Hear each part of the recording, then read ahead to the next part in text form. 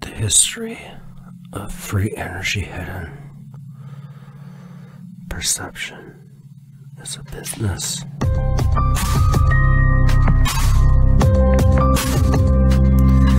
Perception is a profit.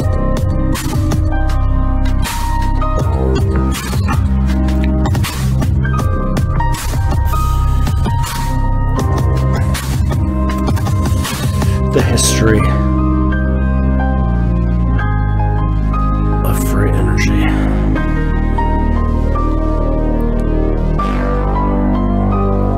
What is ego?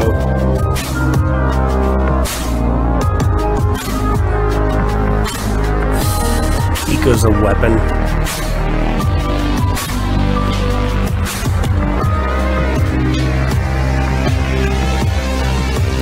Ego is a weapon.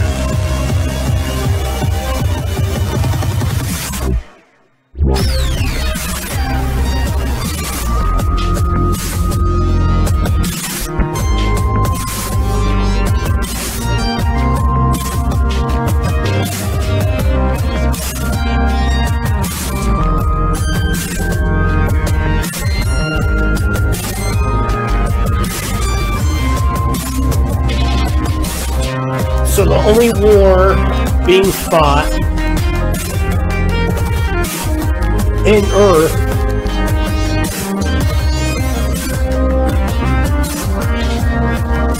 is the war of perception.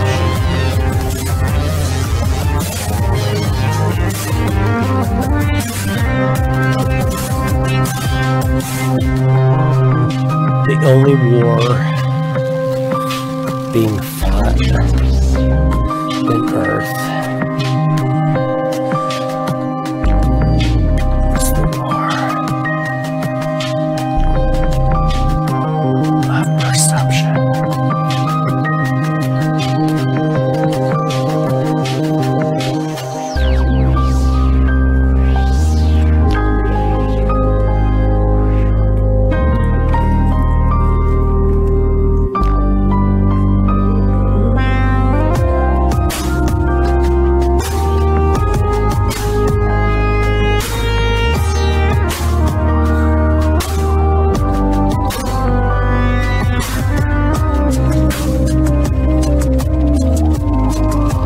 Only war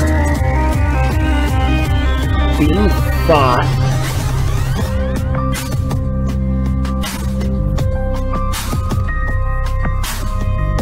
Is perception.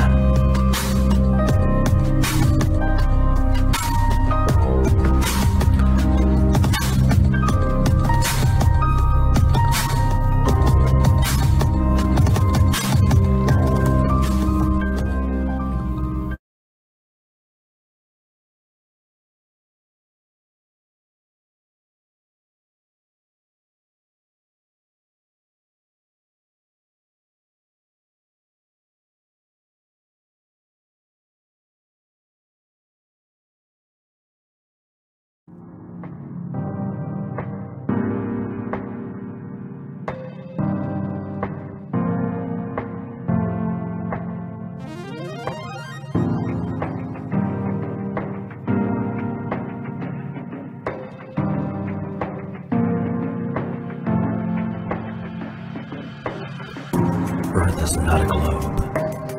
Earth is not a plane. Earth is a motherboard and an electrically generated simulation. Motherboard Earth. Earth is flat.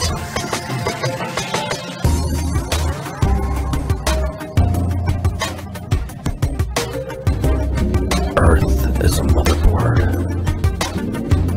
Harvesting atmospheric electricity.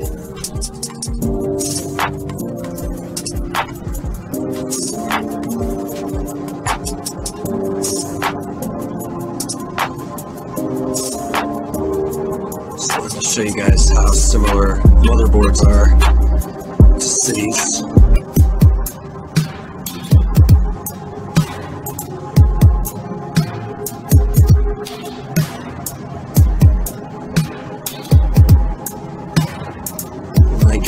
nice and close like that. It's hard to tell where the motherboard ends and the city begins.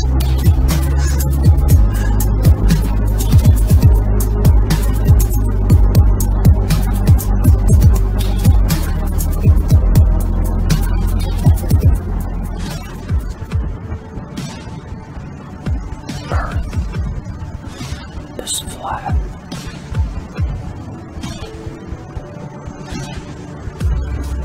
There's the electrical mass harnessing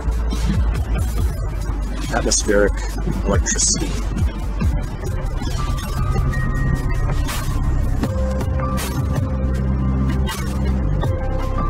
Taking alternating current and converting it into direct current. They tell us. They tell us right.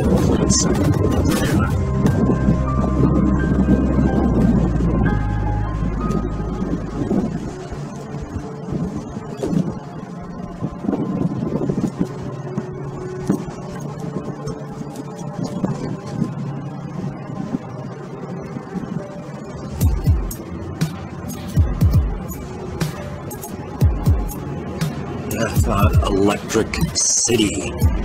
Electricity. Electric City.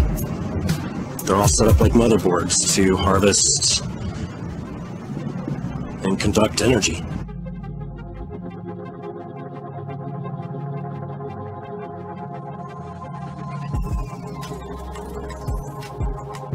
Throughout history,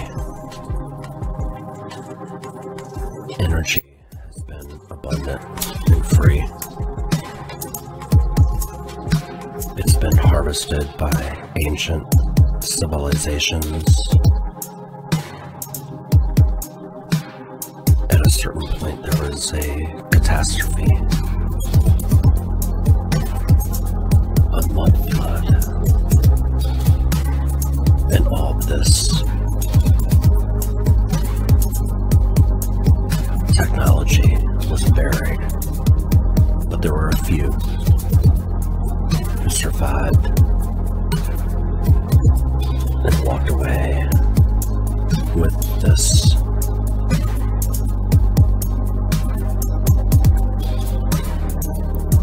knowledge of free energy. Earth is a simulation of energy being harvested.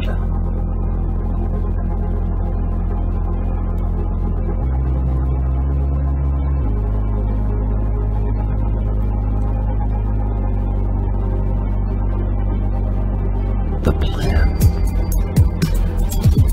E.T.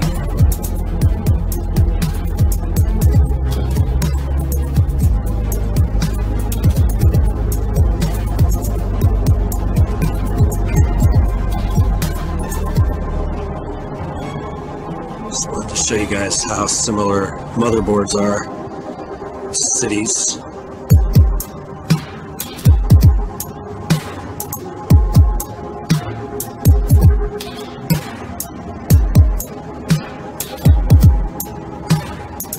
When they get up nice and close like that,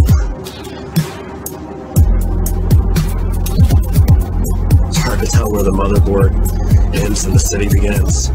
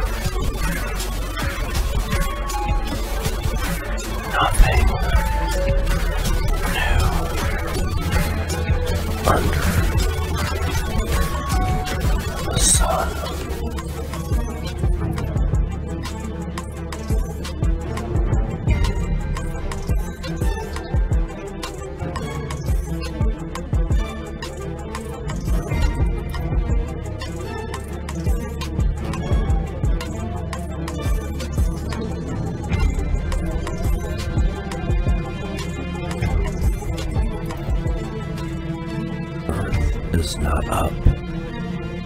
Earth is not down.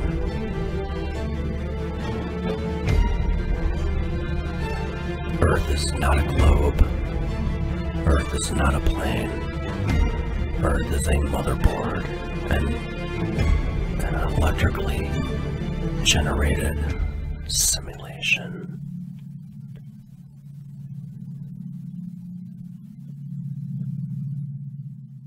Earth is flat.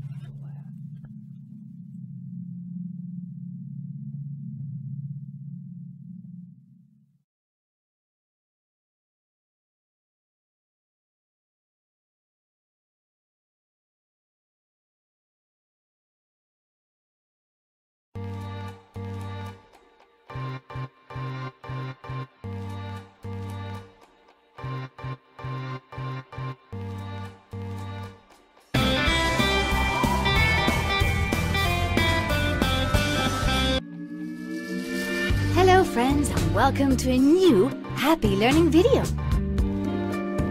Today, we're going to talk about some animals that existed 65 million years ago. I am sure you have heard about the dinosaurs, and I'm certain you have seen them in many films and cartoons featuring dinosaurs. But not everything that is told in these films is correct. So if you don't mind, let's find out what they are really like and how they lived.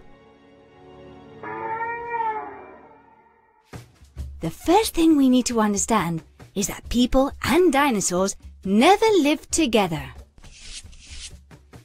The dinosaurs lived before human beings existed, and they roamed the earth for approximately 135 million years.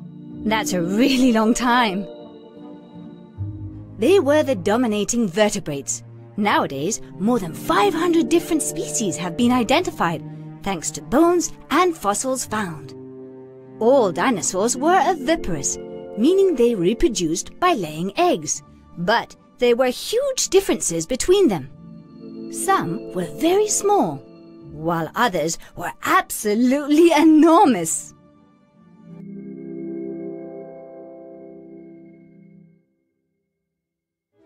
Who was the better inventor, Thomas Edison or Nikola Tesla, and why? The better inventor was hands down Edison. He had so many patents and inventions. Our best hope for induction and wireless charging is Nikola Tesla, and I hope that'll be the wave of the future. I'm on Edison's team. I am on Team Tesla. Edison rocks! I'm on Team Nikola Tesla. Tesla, Edison, I mean, it's a great question. When you look at innovation and you look at competition and you look at rivalries, I think it is that type of competitive spirit that drives us forward. Thomas Edison and Nikola Tesla are two different types of inventors. Edison really was a businessman at heart.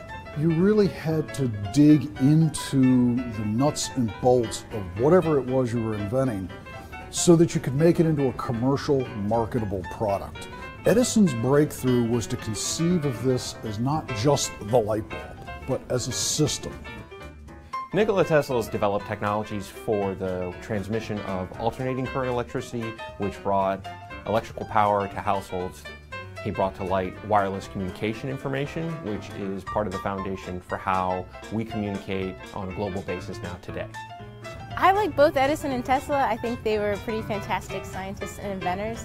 I suspect because there's controversy, they must be pretty close to equal. And that's exciting. A lot of people want to know who was the better inventor, Thomas Edison or Nikola Tesla. And I have to say neither one, because they were so different as inventors. Tesla and Edison, they're just both great inventors in the energy space, and what we're seeing sort of in lighting and electric motors is just another huge wave of innovation. I'd like to toast the rivalry and toast both of them.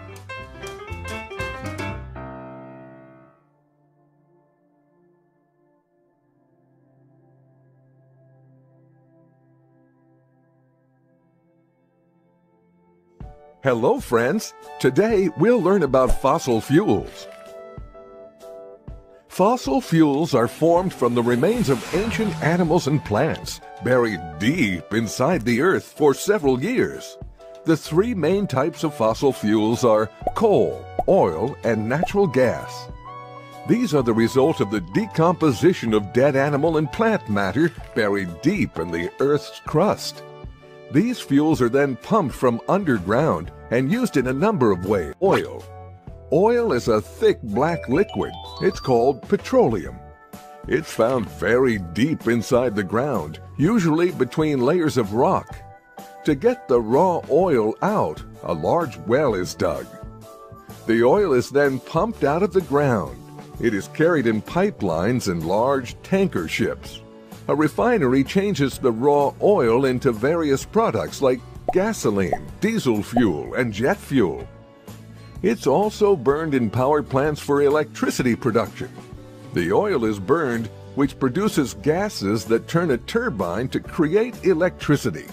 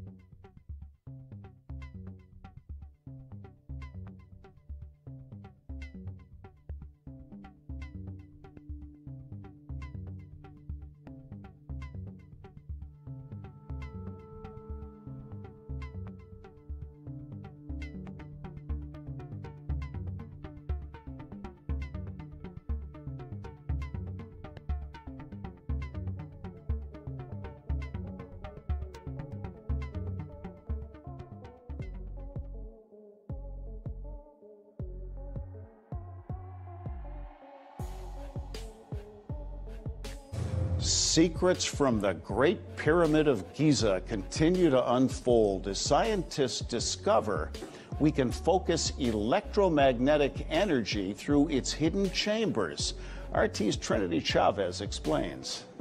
Built by the ancient Egyptians more than 4,500 years ago, the ancient Pyramid of Giza is the oldest of the 7 wonders of the ancient world. But scientists are becoming more and more astonished as they make new discoveries about this mysterious landmark. Archaeologists in Egypt have stumbled upon a new discovery. They found that its shape focuses electromagnetic energy, such as radio waves, through its hidden chambers and under its base. Its ability to concentrate electric and magnetic energy was discovered by an international team of researchers led by scientists from ITMO University in the Russia city of St. Petersburg. According to These are the Great Pyramids of Egypt, literally man-made mountains of stone.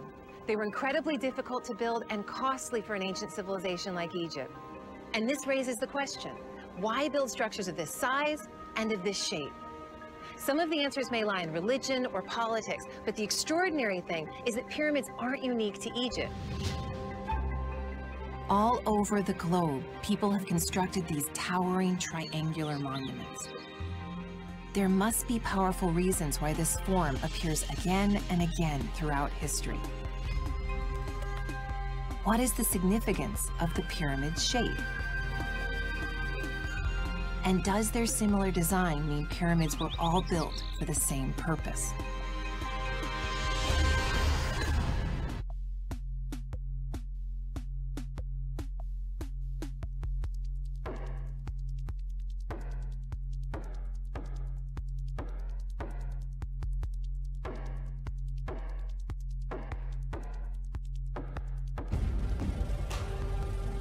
Teotihuacan. Along the Avenue of the Dead, multiple structures show evidence of a catastrophic fire that consumed portions of the temple complex. The damage has been attributed to an uprising at the end of the 6th century, just before the population entirely vanished without a trace.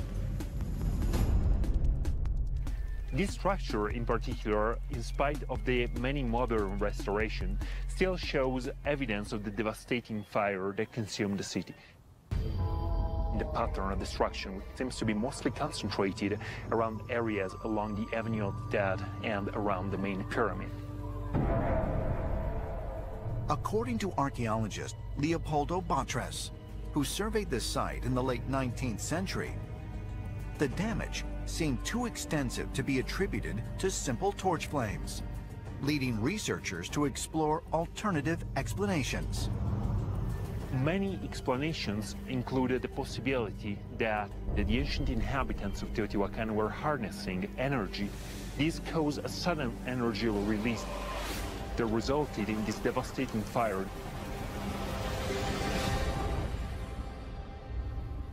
Could the curious finds of mica and mercury at the site help corroborate the theory that the burn marks we see along the Avenue of the Dead are from some sort of mechanical explosion?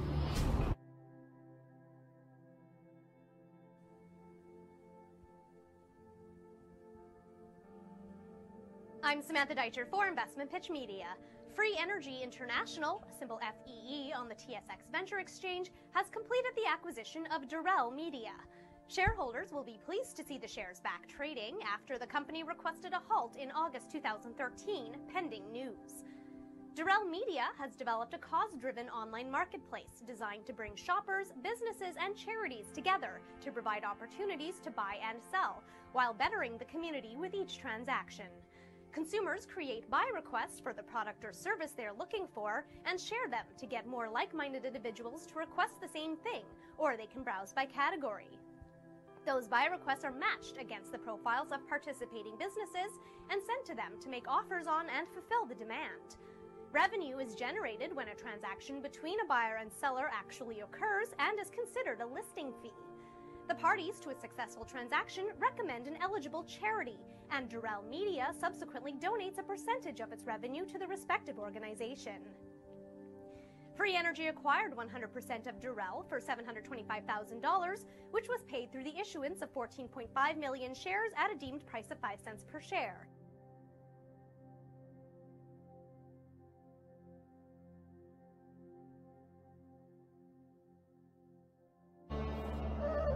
The idea that civilizations progress from a primitive state to a more advanced one is a fallacy that evolutionists try to apply to history. If one abandons evolutionist nonsense and prejudice and looks at the historical references and findings with an unbiased mind, what one encounters is civilizations that used highly advanced technologies. Remains left from ancient Egypt, the Mayans, and the Sumerians indicate that branches of science such as electricity, electrochemistry, electromagnetics, metallurgy, hydrogeology, medicine, chemistry, and physics were used to a considerable extent. Electricity was efficiently generated and widely utilized in ancient Egypt. The Baghdad battery and the first arc lights were used at that time.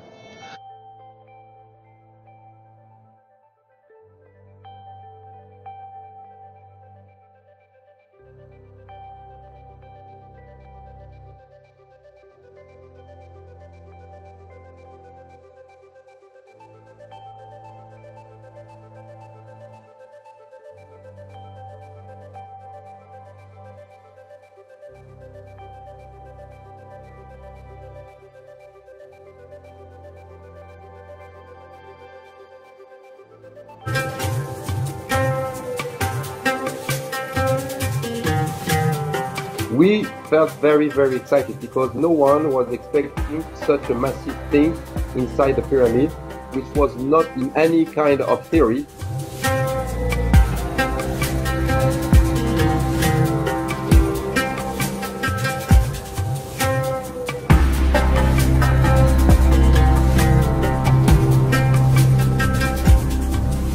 It's a high energy kind of electron. They are able to go through stones.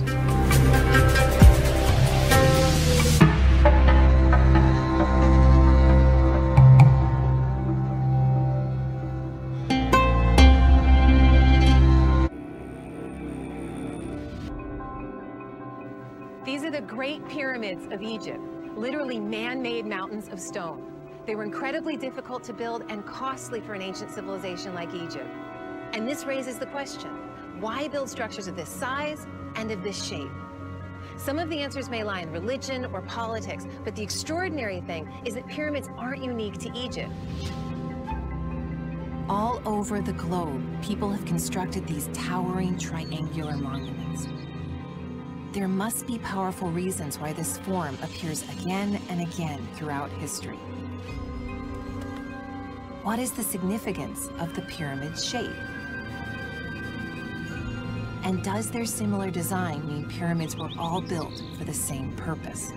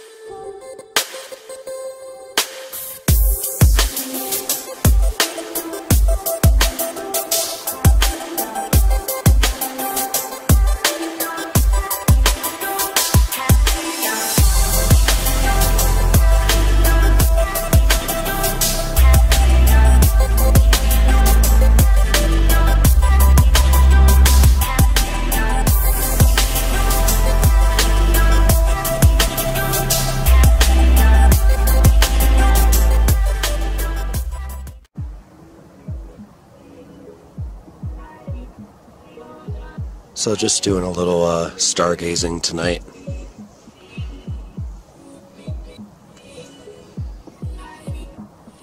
Getting in a positive space. It's important to do that. There's a lot of negativity, a lot of negative charge. And so I am dancing with the stars. Thinking more about them being schematics in the sky. All the constellations, all the lines that connect all the stars are misdirection.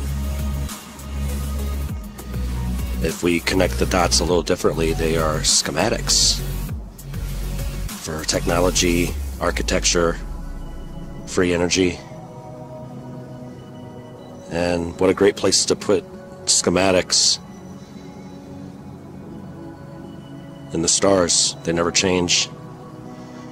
So you got your blueprint right there for all generations to come.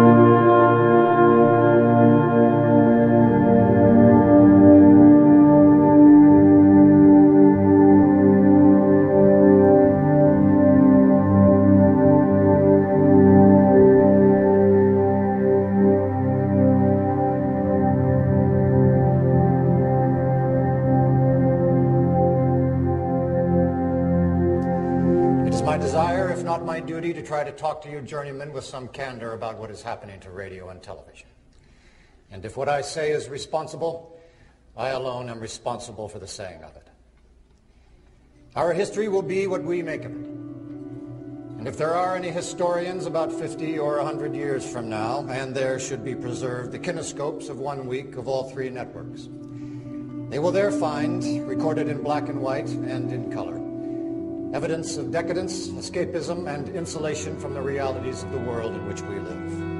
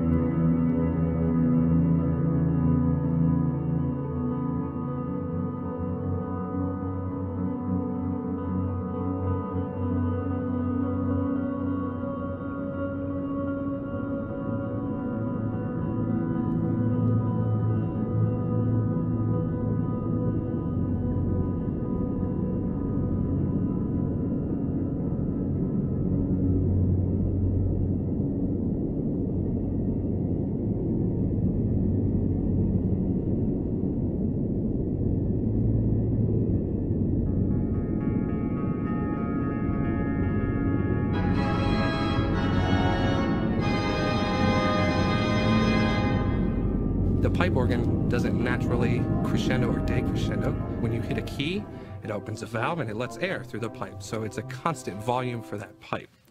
So the swell shutter pedal, which is controlled by the feet, and it's right above the pedal board where I play the notes with my feet, and as I push the pedal forward, the swell shutters will open, and as I slowly push it closed, the swell shutters will close. And so it's connected by electric wire from my foot all the way up to the top of the swell box to open and close the shutters. So the stop tabs on the organ each tell me what family and what the size of the pipe is. So there's 8-foot flutes and 16-foot flutes and 4-foot reeds. And so I know what to turn on for what sound that I want. And the more of those that I have down, the louder the sound is going to be, because the more pipes I have playing together. And the fewer is when you get the purity of an individual sound.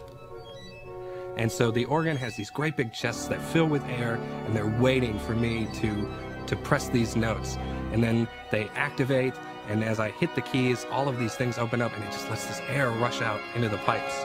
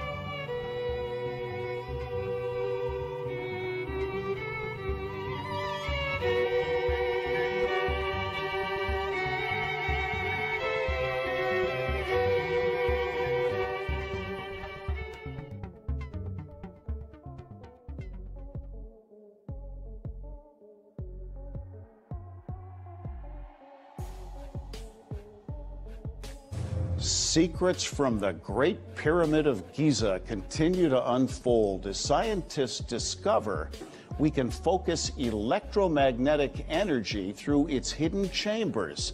RT's Trinity Chavez explains. Built by the ancient Egyptians more than 4,500 years ago, the ancient Pyramid of Giza is the oldest of the 7 wonders of the ancient world. But scientists are becoming more and more astonished as they make new discoveries about this mysterious landmark. Archaeologists in Egypt have stumbled upon a new discovery. They found that its shape focuses electromagnetic energy, such as radio waves, through its hidden chambers and under its base. Its ability to concentrate electric and magnetic energy was discovered by an international team of researchers.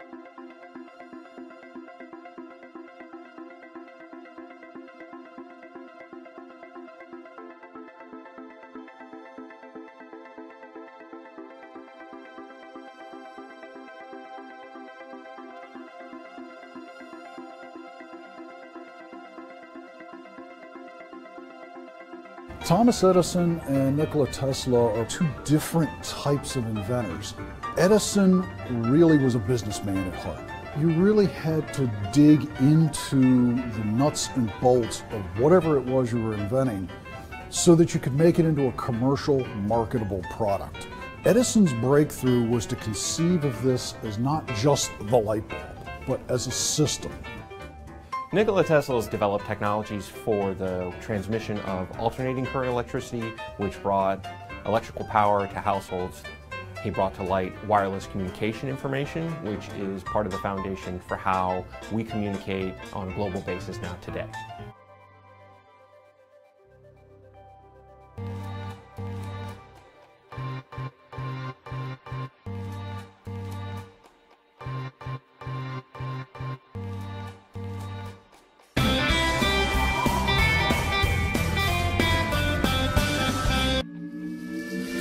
Hello friends, and welcome to a new Happy Learning video.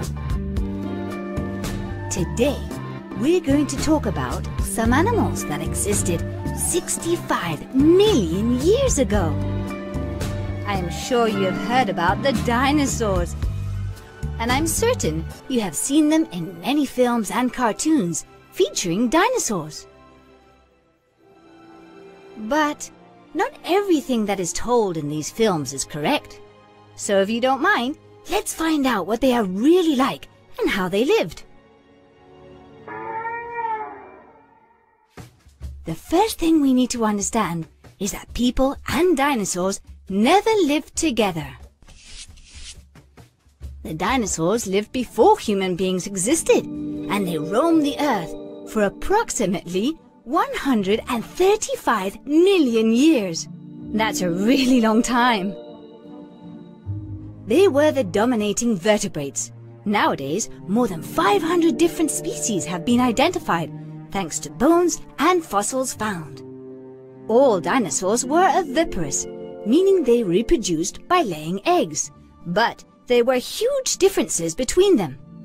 Some were very small, while others were absolutely enormous.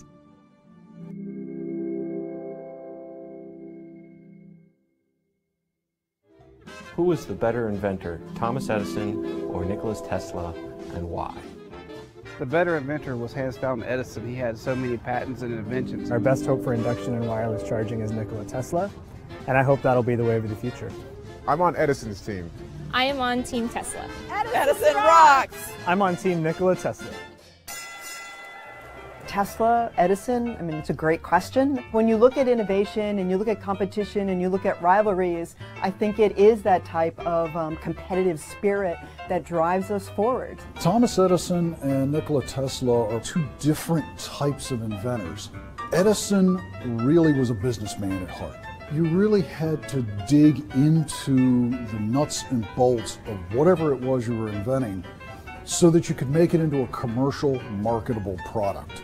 Edison's breakthrough was to conceive of this as not just the light bulb, but as a system. Nikola Tesla has developed technologies for the transmission of alternating current electricity, which brought electrical power to households. He brought to light wireless communication information, which is part of the foundation for how we communicate on a global basis now today. I like both Edison and Tesla. I think they were pretty fantastic scientists and inventors. I suspect because there's controversy, they must be pretty close to equal. and that's exciting. A lot of people want to know who was the better inventor, Thomas Edison or Nikola Tesla. And I have to say neither one, because they were so different as inventors. Tesla and Edison, they're just both great inventors in the energy space. And what we're seeing sort of in lighting and electric motors is just another.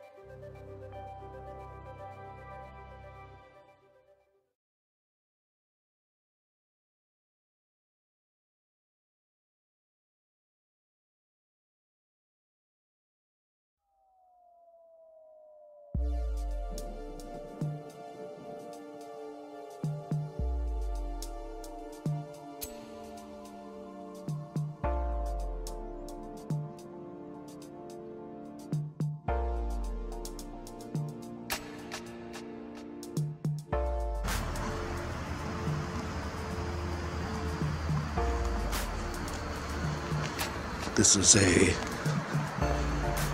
trunk sewer which carries all the human waste from the city I live in to be processed and converted back into quote-unquote natural gas that we use.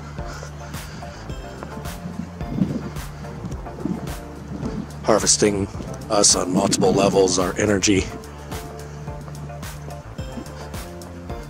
our bodies, and what comes out of our bodies is all a resource. The natural gas that we use is our own gas. So they make sure they feed us the right stuff in the grocery stores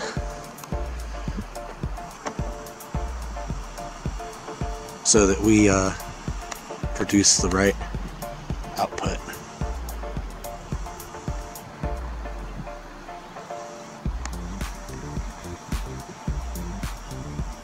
And they get what they want out of our natural gas.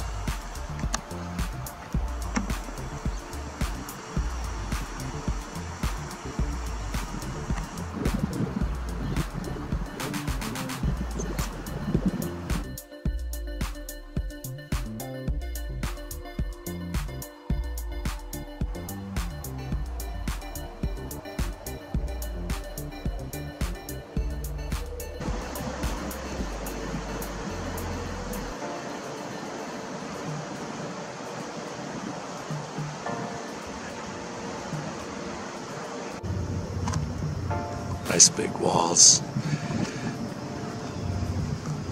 They don't want us in there. Over there. Making the electricity.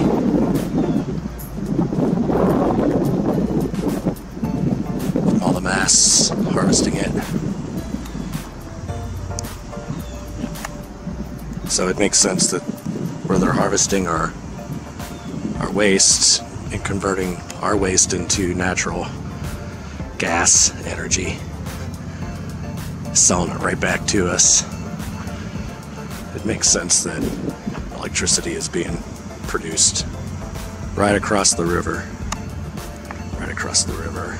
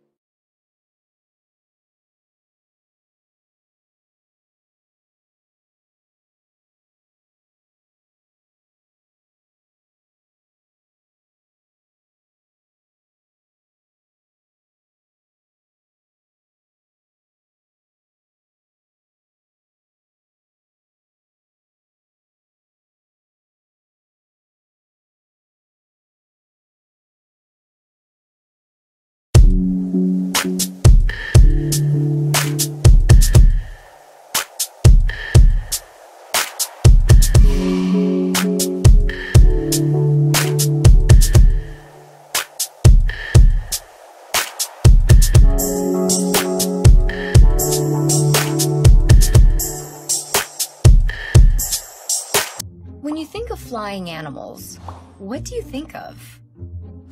Birds, butterflies, or bees might first come to mind. But what about spiders? Even though they don't have wings, it turns out that spiders are actually some of nature's best aviators. So, how do spiders take to the skies?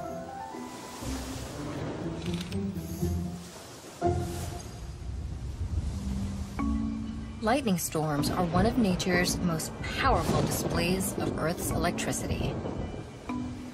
But even under normal weather conditions, electricity is all around us. The atmosphere holds a positive electric charge, while Earth's surface holds a negative charge. Just like with magnets, similar charges repel away from each other, and opposite charges attract. This interaction creates something called an electric field.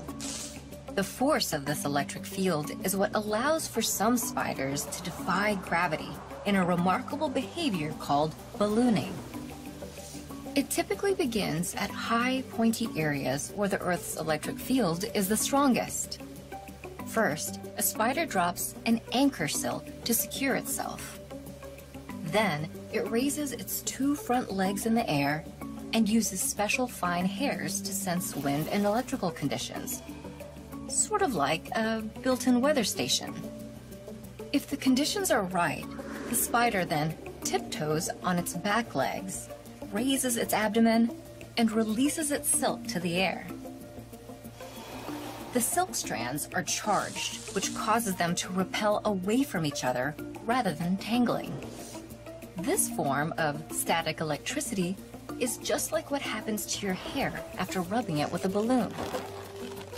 Now, ready to set sail, the spider breaks off its anchor line and lifts into the air using the force it gains from the electric field and wind. Once airborne, spiders likely use their legs to balance or control speed during their dangerous journey. Most of these trips are short, but some can last for thousands of miles.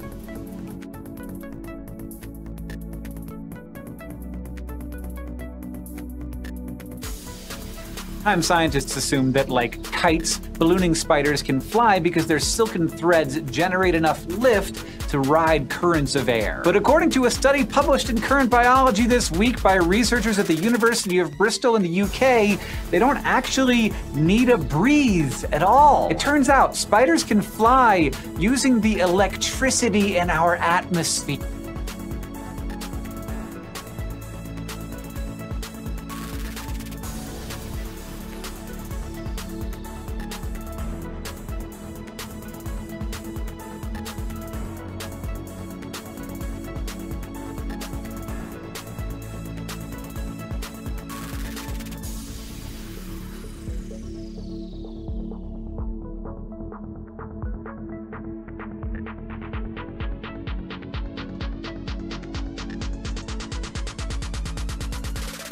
The mystery of how spiders can fly for thousands of miles even in the complete absence of wind has finally been solved. Sometimes, when it rains or when they feel the urge to migrate, spiders get out the little silk knapsacks and balloon away. This ballooning behavior is well understood by spider scientists, but researchers have recently discovered that electric fields can not only trigger the behavior, but also provide lift. The latest research shows arachnids can make use of electrostatic charges in the atmosphere to power their journeys. This force, known as the E-field, can be detected by many insects and is used by honeybees to communicate with a hive. They travel via the atmospheric potential gradient, an electric circuit between Earth and the ionosphere, the part of Earth's upper atmosphere that's ionized by solar radiation. Sensory hairs called trichobothria found on the surface of the spider's exoskeletons move in response to electric fields. This suggested spiders can feel the charge in the air using the same sensory hairs used to detect a breeze. Many spiders balloon using multiple strands of silk that splay out in a fan-like shape, which suggests that there must be a repelling electrostatic force involved.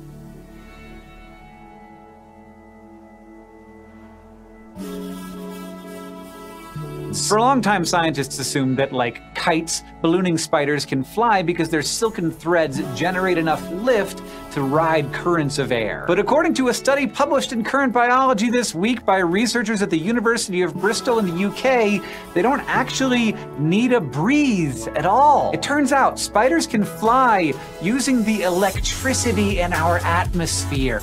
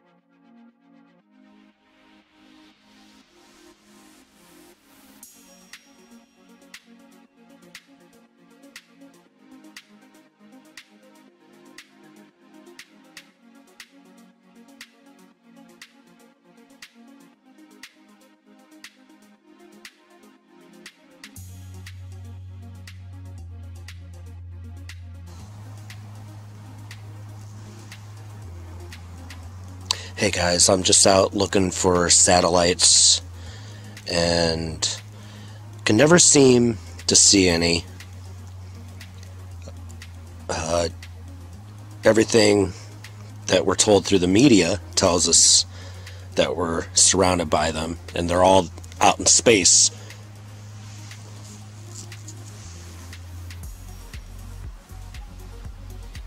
But, you know, as I've kind of been on this journey of trying to figure out how far away the moon is, seeming that it's closer than we're told, I would think that we would be able to see satellites whizzing between us and the moon at a constant rate. You know, all the pictures that you Google or whatever server you use, you bring up, shows you that there's all these satellites out there and that we're surrounded by them. And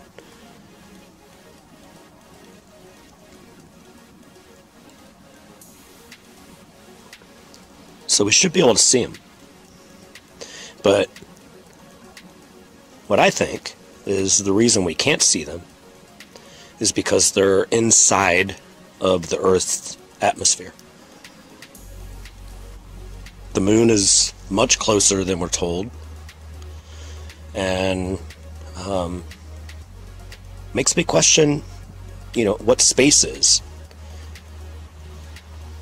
in general.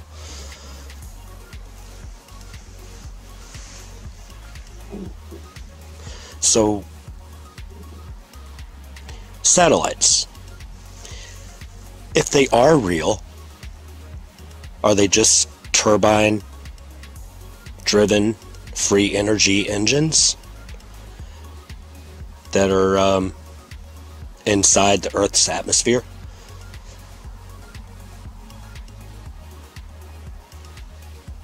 Oh no. They look like them. They look like turbines.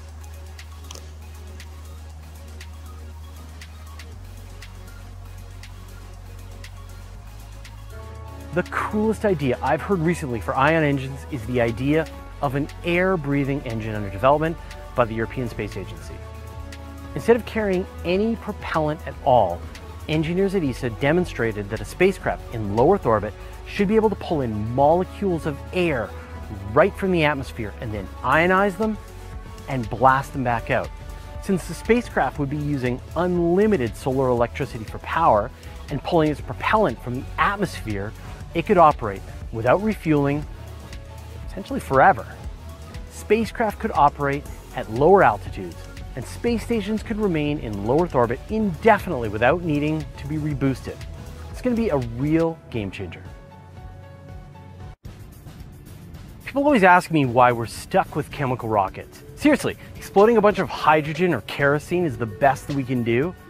Good news! There are other exotic science fiction sounding propulsion systems out there which use electromagnetic fields to accelerate atoms, allowing their spacecraft to accelerate for months at a time.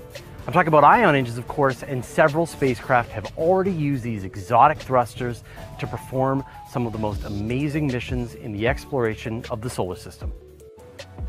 There are other ways ion thrusters can be scaled up.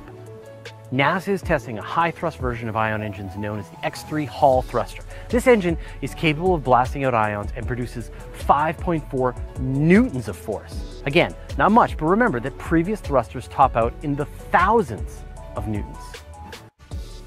I said that ion engines produce very little thrust, but there are some ideas to boost their output.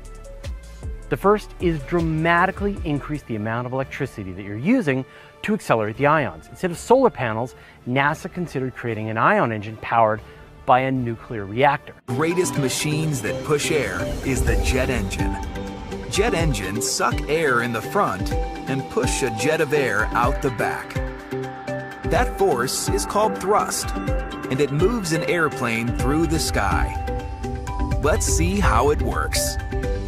A big fan at the front of the engine pulls air around the engine and sucks air into the core.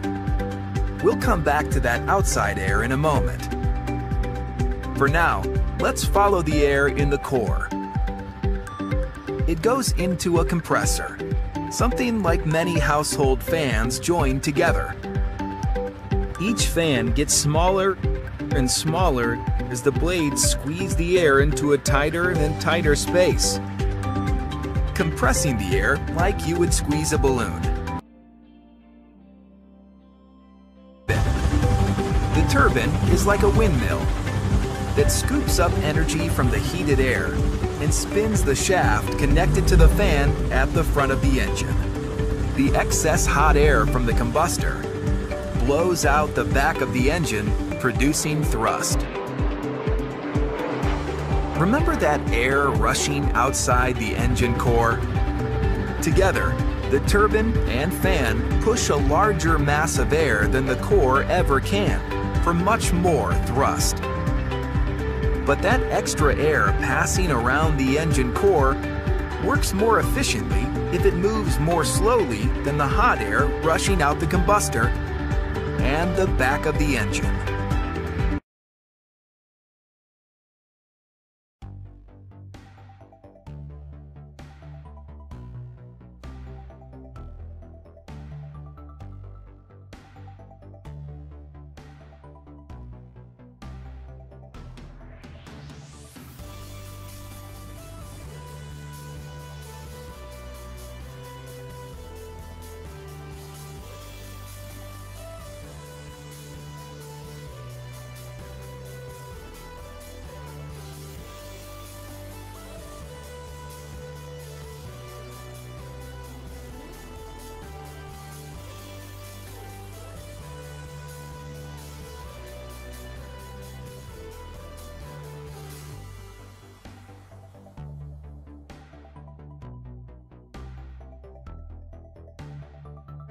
The coolest idea I've heard recently for ion engines is the idea of an air-breathing engine under development by the European Space Agency.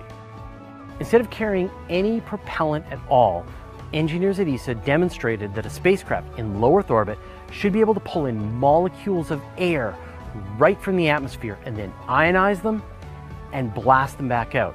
Since the spacecraft would be using unlimited solar electricity for power and pulling its propellant from the atmosphere, it could operate without refueling essentially forever. Spacecraft could operate at lower altitudes, and space stations could remain in low Earth orbit indefinitely without needing to be reboosted. It's going to be a real game changer. A 550 metric ton Falcon Heavy is carrying almost 400 tons of fuel and oxidizer. The first stage will only burn for 162 seconds, and the second stage will fire for 397 seconds. That gives you a total burn time of about 9.5 minutes. Want to make some maneuvers? Want to accelerate for days, weeks, or even months? Too bad, you are out of fuel. Of course, these shortcomings from chemical rockets have led scientists to search for other forms of propulsion, especially when you're out in space, and one of the most successful so far is the ion thruster. When you're working out the rocket equation, an important factor is the velocity that you're ejecting your propellant. The most efficient chemical rocket can throw hot gases out the back at 5 kilometers per second. Ion engines, on the other hand, can eject individual atoms 90 kilometers a second. This high velocity gives the spacecraft a much more efficient acceleration. The best chemical rockets see a fuel efficiency of about 35%, while ion engines see an efficiency of 90%. So how do ion thrusters work? It's actually pretty weird and totally sounds like science fiction. Instead of hot gases, ion thrusters eject ions, which are atoms or molecules which have an electrical charge because they've lost or gained an electron. In the case of an ion engine, they're emitting positively charged ions which have lost an electron. Once you've got ions, you can direct them with a magnetic field, accelerating them into space at tremendous speeds. So where do they get all the ions? The thrusters create them by generating a plasma inside the spacecraft, and they bombard neutral propellant atoms of some gas like xenon with electrons. These collisions release even more electrons from the propellant, turning them into positively charged ions. This plasma soup of electrons and positively charged ions has an overall neutral charge. The electrons are held in the chamber, leading to more ionizing events, while the positive ions are siphoned out through a grid at the end of the chamber. As they pass through this grid, high voltage accelerates them out the back of the spacecraft at speeds of up to 90 kilometers per second. For each ionized particle that the spacecraft can kick out, it gets a tiny kick in return. The whole system is powered by solar panels, so the spacecraft itself doesn't need to carry any kind of battery or power system, minimizing the total weight that it has to carry. The big problem is that the kick really is tiny. The thrust of ion engines is measured in millinewtons, like thousandths of a newton. Hold a piece of paper in your hand. That's the kind of forces involved. But they can operate for days, weeks, even months, accelerating and accelerating long after chemical rockets would have run out of fuel. So if you're already out of the gravity well of a planet, they're very efficient engines for dramatic changes in velocity. NASA and other space agencies have actually used ion engines very successfully in a range of missions. They've been developing this thruster concept for decades, but were never willing to risk it on an active mission where a failure could end it. So NASA gathered up a bunch of these risky technologies and packaged them together as the Deep Space One mission, which launched in 1998. Deep Space One was equipped with 12 different technologies that NASA wanted to test out, including low-power electronics, solar concentrator arrays, various scientific instruments, and a solar electric propulsion system.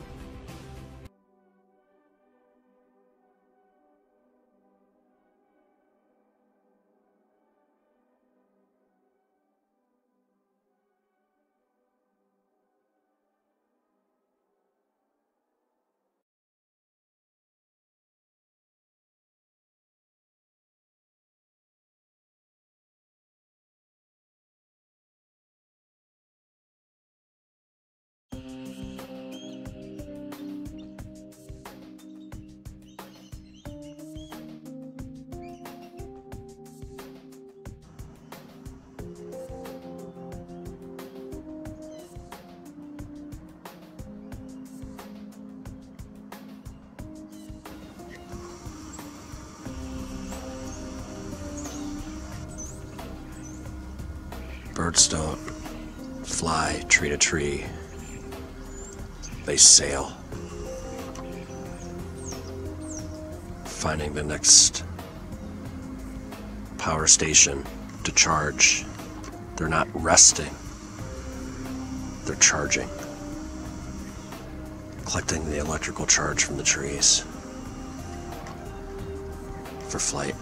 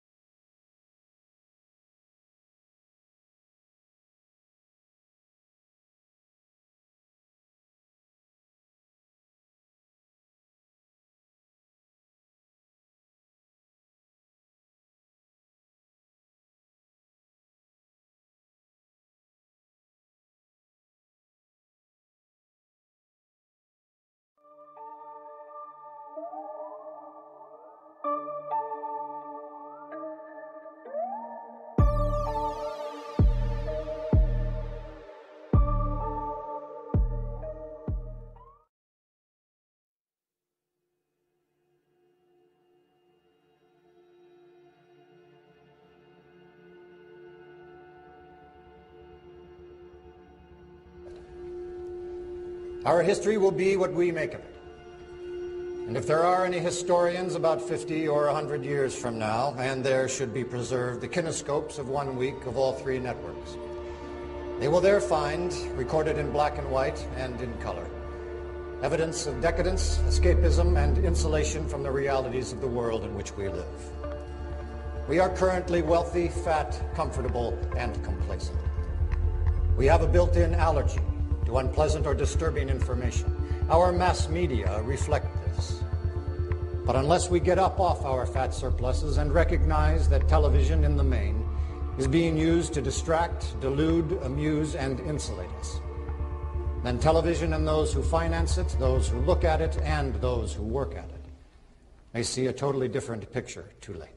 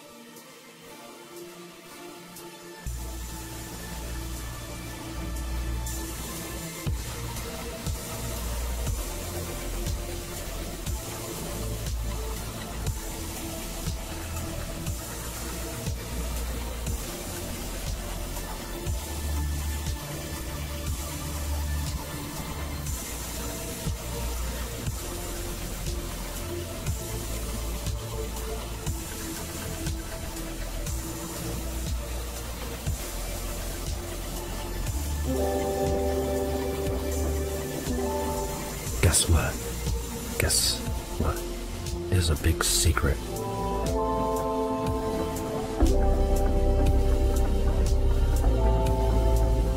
Air traffic control towers are harvesting free energy. Just like the towers that were used and squashed, but they weren't. They're being used today.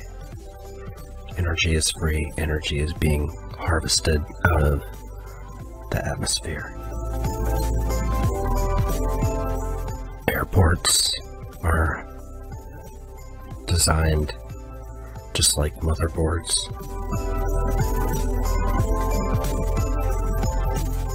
They're designed to harvest free energy.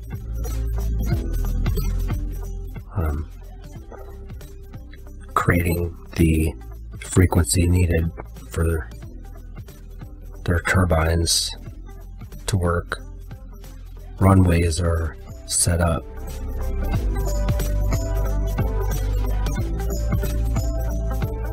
in very specific directions to harvest that frequency needed.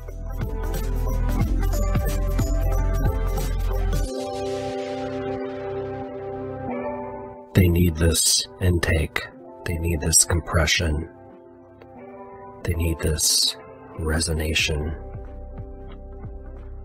but they do not need fuel. They do not fly with liquid fuel.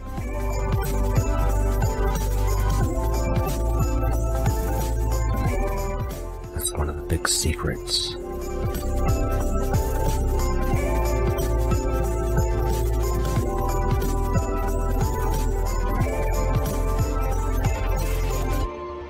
They tell us they fill all these airplane wings, jet wings, with all that fuel.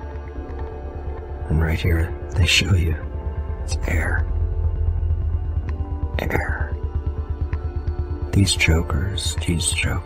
And why would they be fueling a wing up into it from the bottom?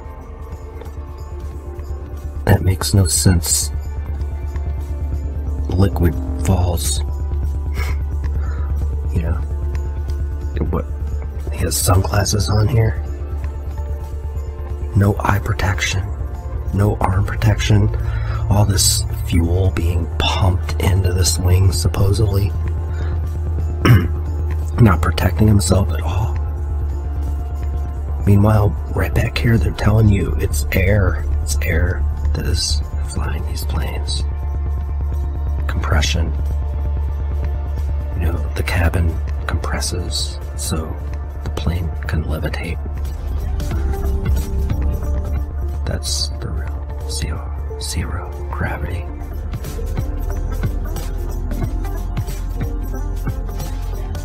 So, if they've hoaxed us about 9/11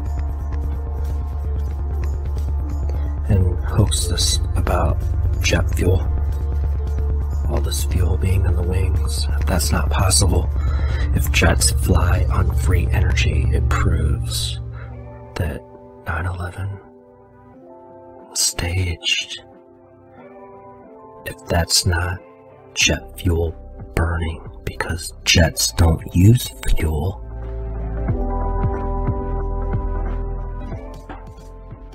"9/11's busted."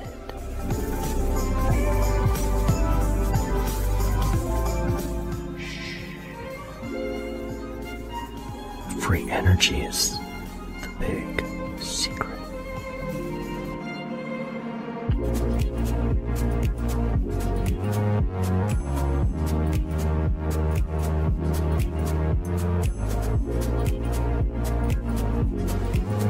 just a quick little video on helicopters and how they are able to fly, levitate, resonate,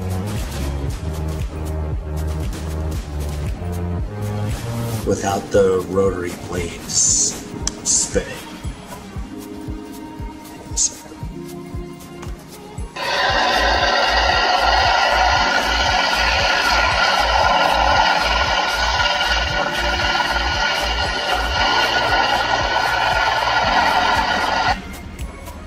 Yeah, they use a turbine engine.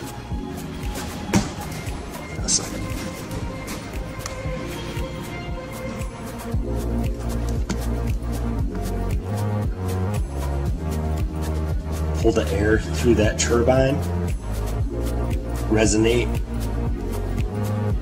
Helicopters don't fly, they levitate.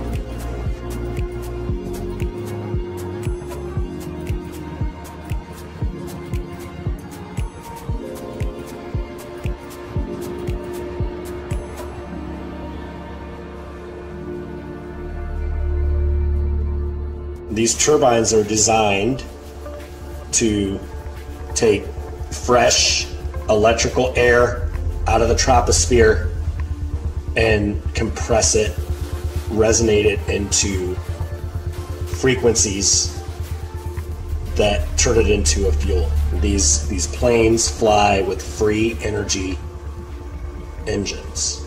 That's why this is such an important subject, because it's one of the biggest hoaxes they're pulling on us.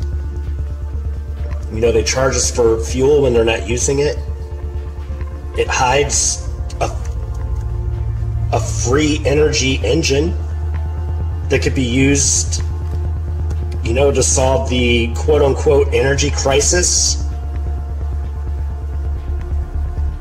I mean, imagine if we had a free energy engine that we could use for everything, that just used the air. That would solve the, if it's made up or not or whatever, the energy crisis. Another thing that it hoaxes us on is it's like, if there's no fuel used in jet engines, then there was no fuel burning on 9/11, dudes. So, right? Kills that whole thing too.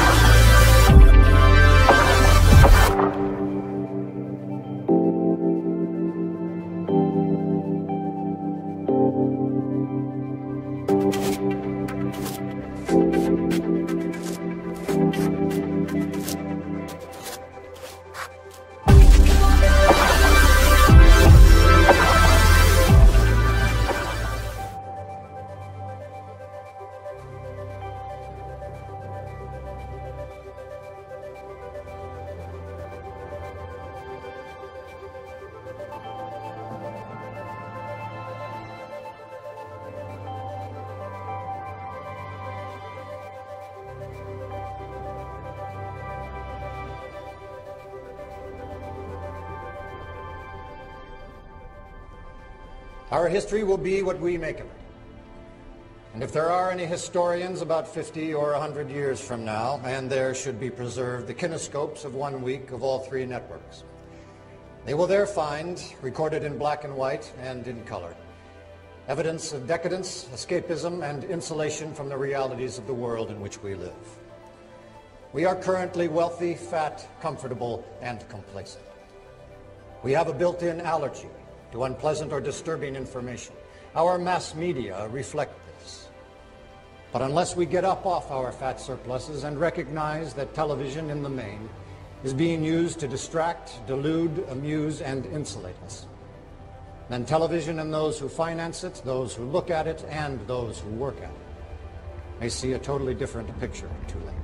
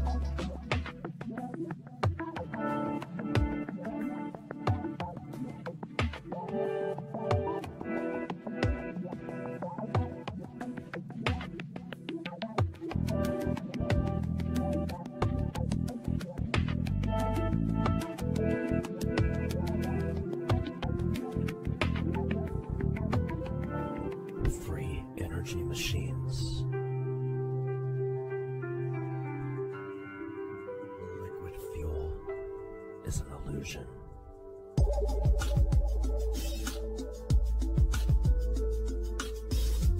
Free energy is the big secret.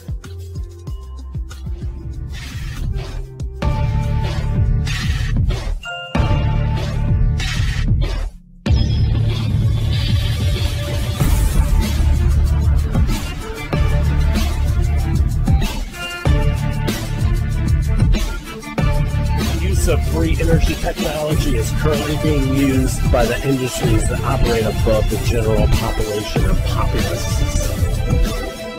Gasoline-driven cars are sold to the general population to create the illusion that liquid fuel is being used in the industries that operate above the general population.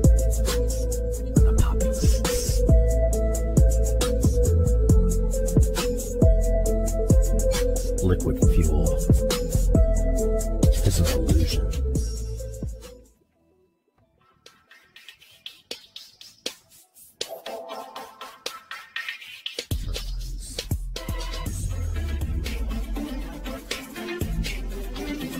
Jets don't use liquid fuel. They use compressed air. And these turbines are designed to pull in air and compress it and combust it and use it as fuel.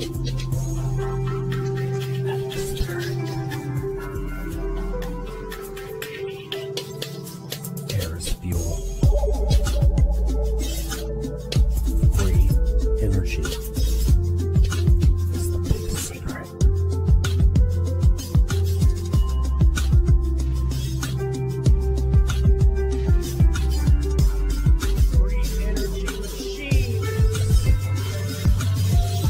Free energy turbines are used to achieve light and thrust.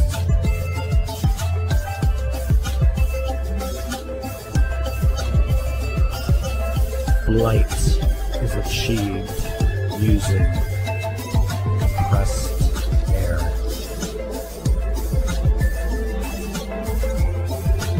Light is levitation.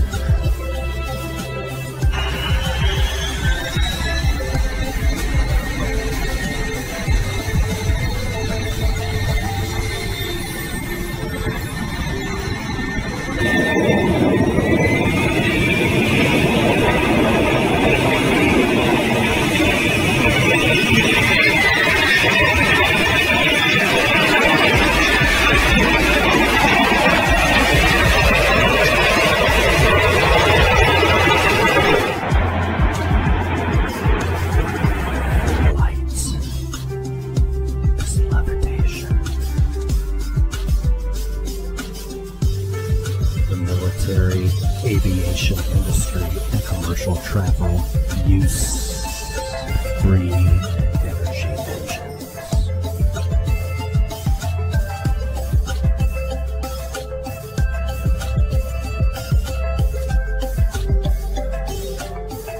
Air is fuel. Water is fuel.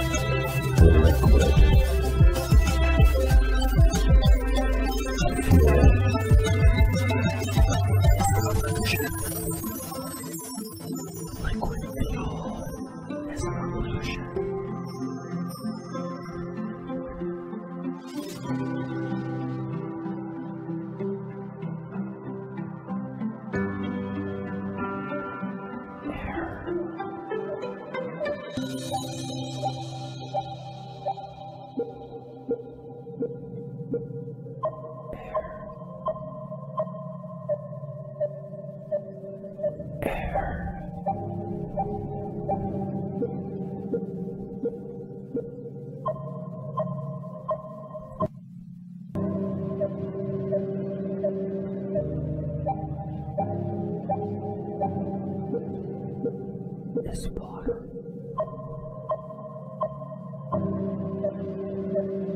Air is fuel.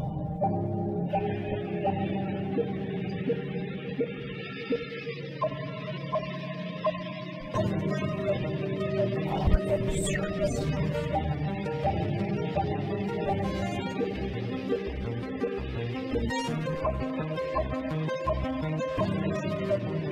Are using air for fuel.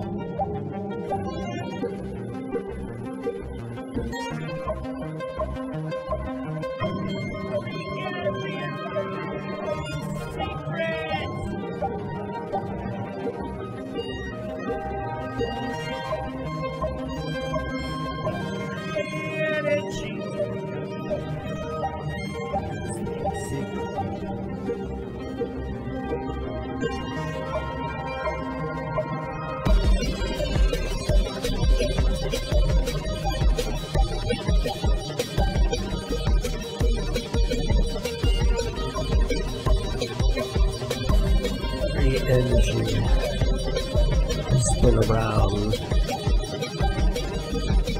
for hundreds of years.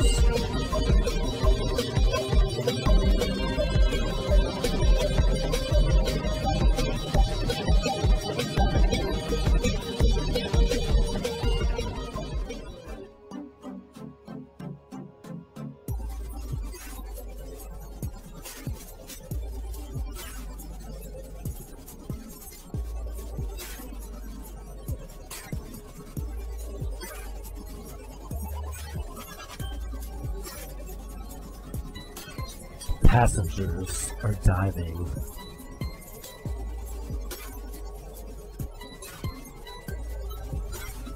The atmosphere is vessel.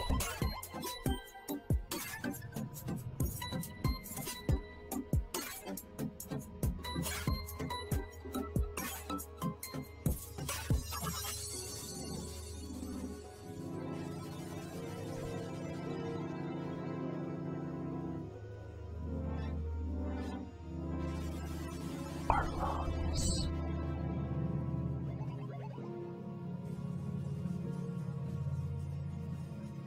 Control.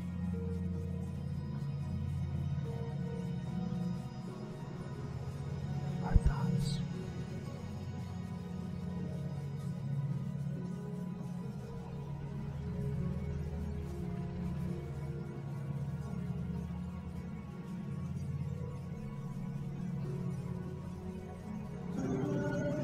That one is? How do they fuel it? How do you fuel it? Yeah.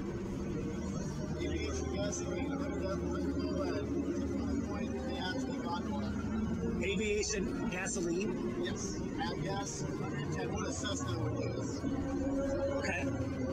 Just 200 horsepower each engine. Up on the side. 200 horsepower on this side, on this side. And helium is the lifting gas. Thank you. So, helium is the lifting gas. Liquid fuel stored in this wing? Come on. Well, when you're combat fully loaded with fuel, to get you into target, then they could drop the fuel tanks, which gives the aircraft helium tanks. Maneuverability, right? Having the tanks. So those, they can drop those off. Yeah. The big one underneath. Yes, these are Helium is the lifting gas. 16,000 pounds of bomb. And that's extra fuel. And they fuel it up on top. Yeah, there's a port, I believe, coming on the Or the sun. And the moon. Helium too.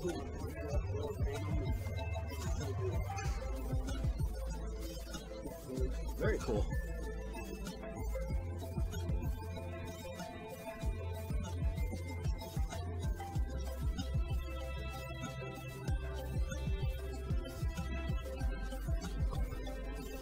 Liquid fuel. is an illusion.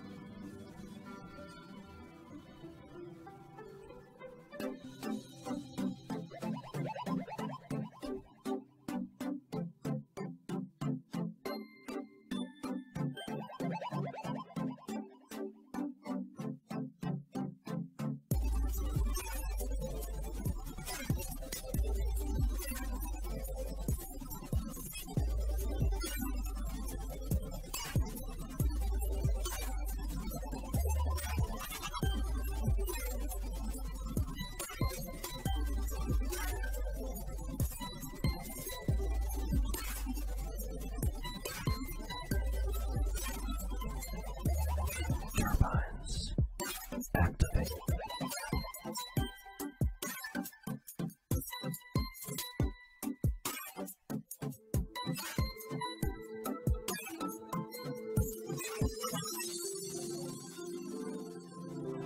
Weightlessness is an illusion.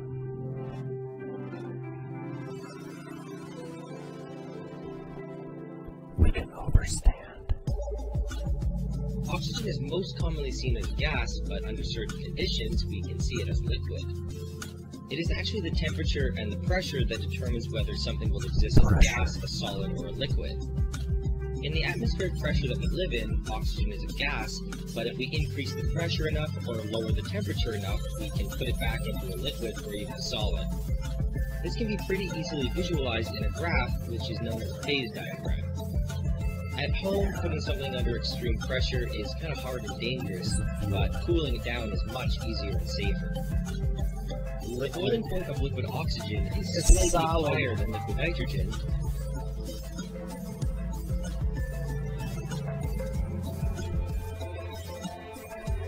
Free energy machines. They've been around for hundreds of years.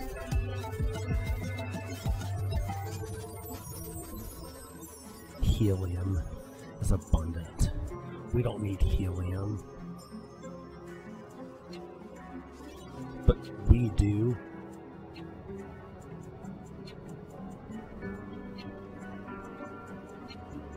So do the astronauts.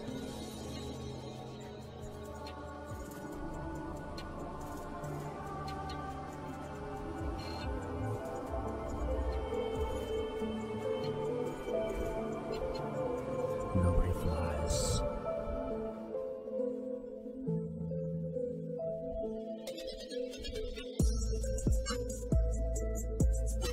Nobody flies.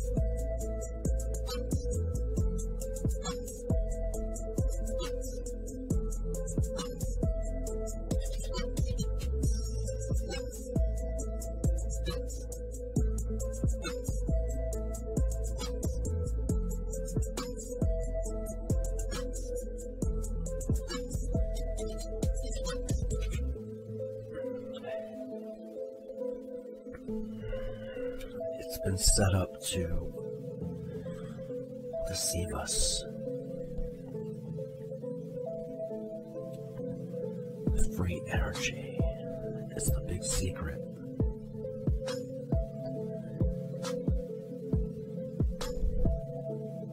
Liquid fuel, it's an illusion.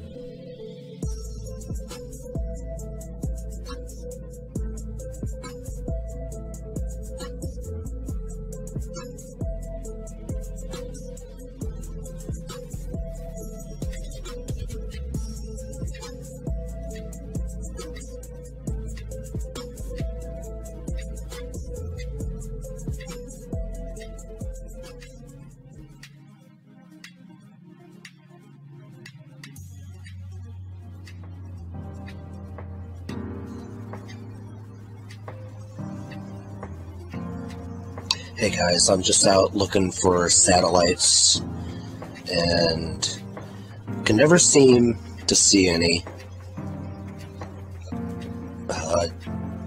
Everything that we're told through the media tells us that we're surrounded by them, and they're all out in space.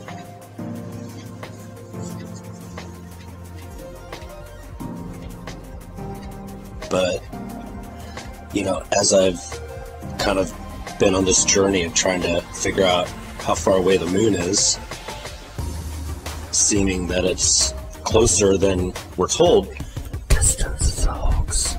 I would think that we would be able to see satellites whizzing between us and the moon at a constant rate.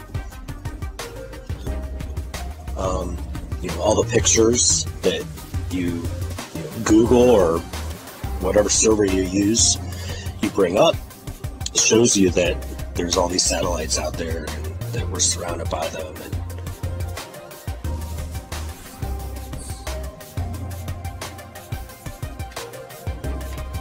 And so we should be able to see them. But what I think is the reason we can't see them is because they're inside of the Earth's atmosphere. The moon is much closer than we're told, and makes me question, you know, what space is in general.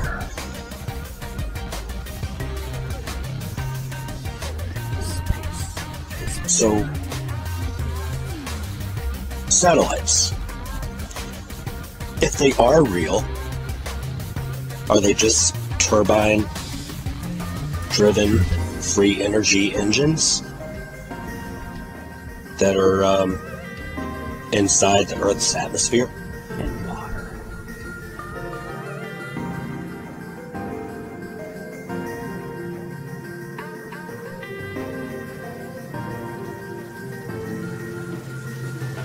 The free energy turbines are used to achieve flight in the thrust.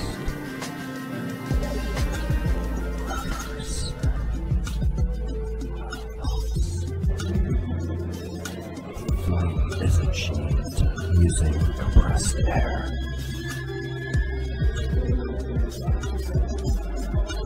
Flight is levitation.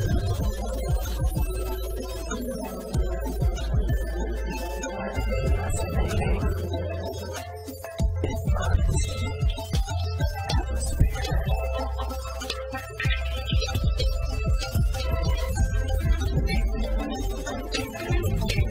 Jet fuel. Jets don't use liquid fuel.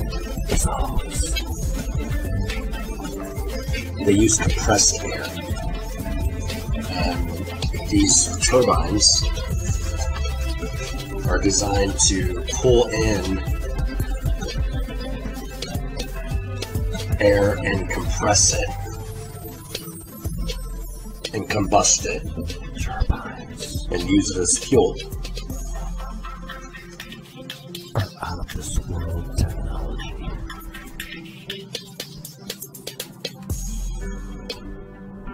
Turbines are lungs.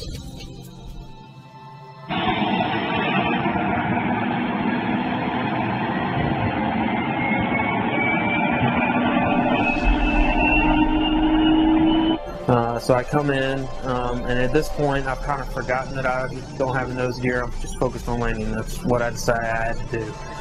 So I'm at 20 feet stabilized, and I can't see. Levitation.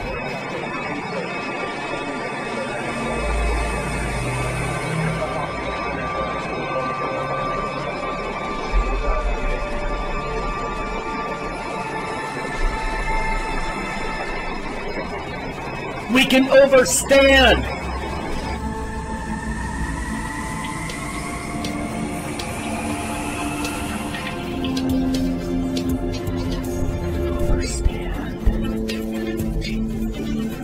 Jets don't use liquid fuel. They use compressed air. And these turbines are designed to pull in air and compress it and combust it. I do not use it as fuel. consent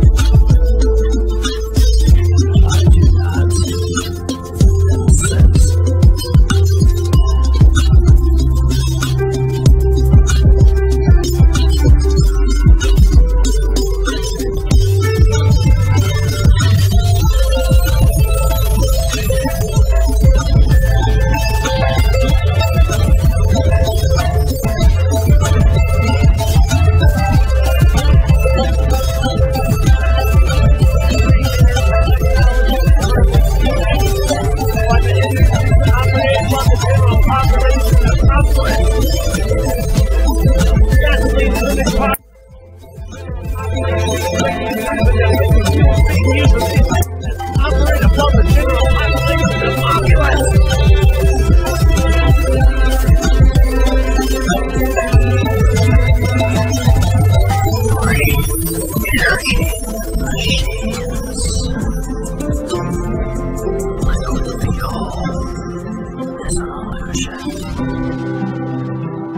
do not consent.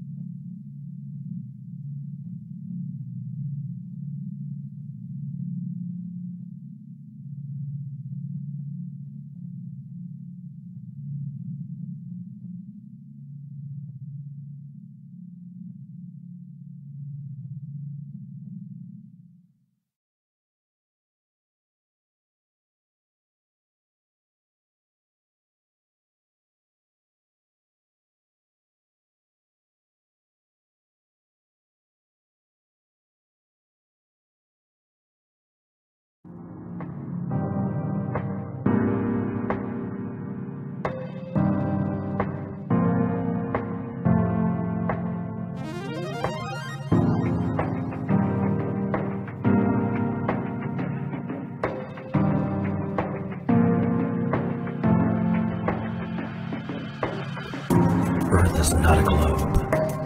Earth is not a plane.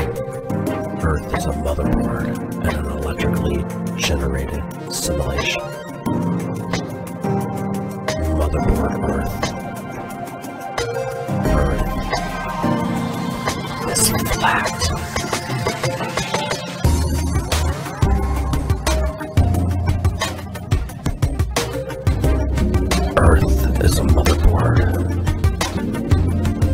harvesting atmospheric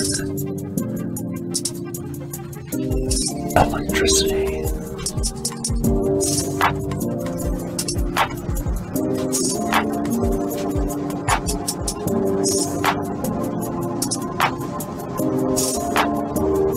Just wanted to show you guys how similar motherboards are to cities.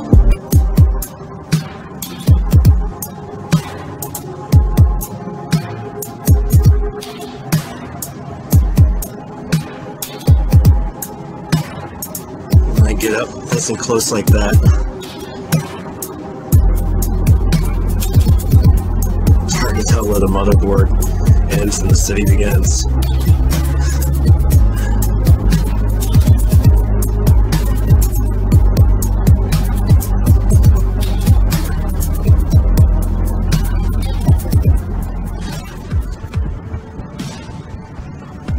Earth is flat.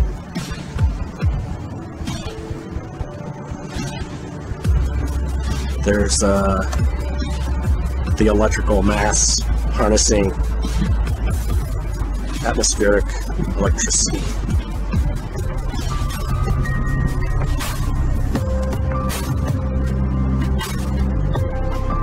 Taking alternating current and converting it into direct current. They tell us. They tell us right.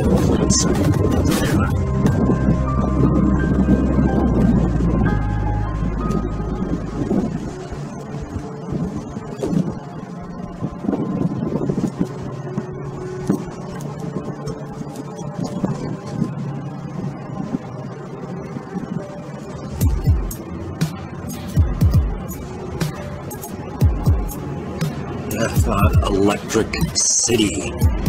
Electricity. Electric City. They're all set up like motherboards to harvest and conduct energy.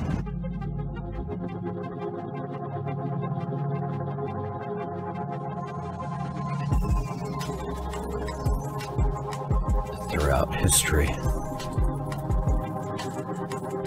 energy has been abundant and free. It's been harvested by ancient civilizations. At a certain point, there was a catastrophe, a mud flood, and all of this technology was buried, but there were a few who survived and walked away with this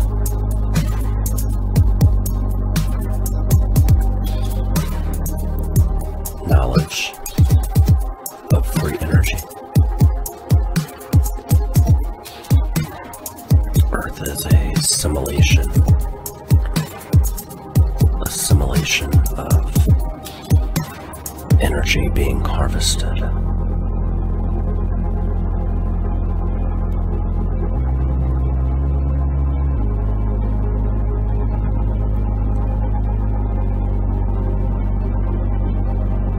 The plan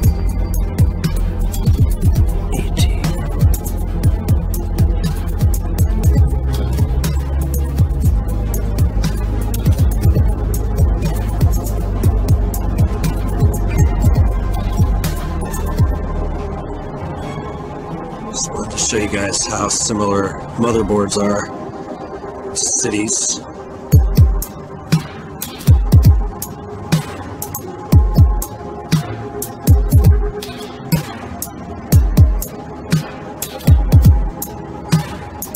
When I get up nice and close like that, it's hard to tell where the motherboard ends and the city begins.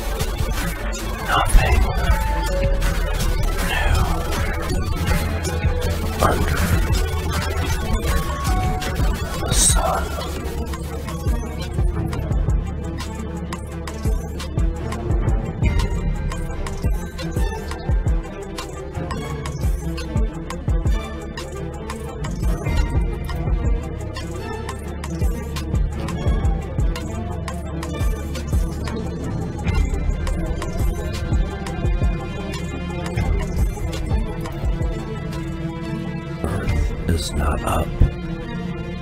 Earth is not down.